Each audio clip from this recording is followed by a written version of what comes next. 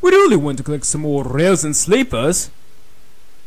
Hi, so you could build some more trucks? That's all. Cheerio!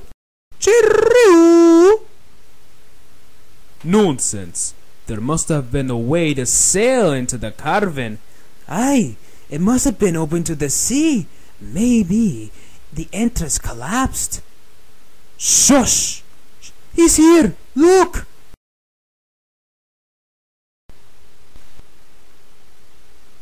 Stop being pushy!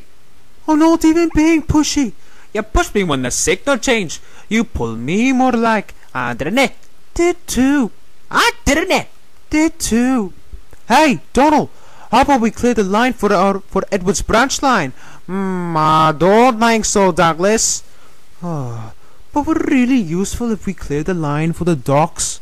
I think it's best if we stick to the mainland for now. I told you we should have cleared the line first. Now we're stuck behind that V engine.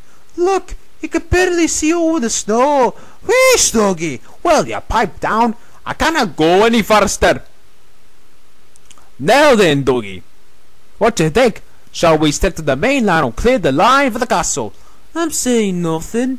You choose your own way, whatever I say.